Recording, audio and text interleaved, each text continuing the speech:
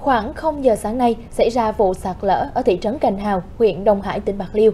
Một nhà xưởng bị sạt xuống sông gây thiệt hại hơn 5 tỷ đồng. Nhà xưởng bị sạt lở thuộc công ty trách nhiệm hữu hạn Dương Lộc Tiến thuộc ấp 4 thị trấn Gành Hào.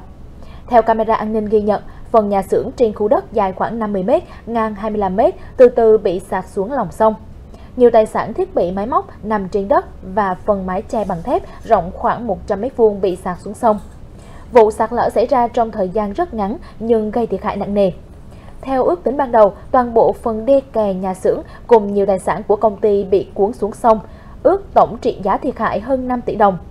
Rất may, thời điểm xảy ra sạt lở có 2 tàu cá ngư dân neo đậu gần hiện trường chuẩn bị lên hàng thủy sản, nhưng công nhân chưa đến nên không gây thiệt hại về người cũng như hư hỏng tàu cá.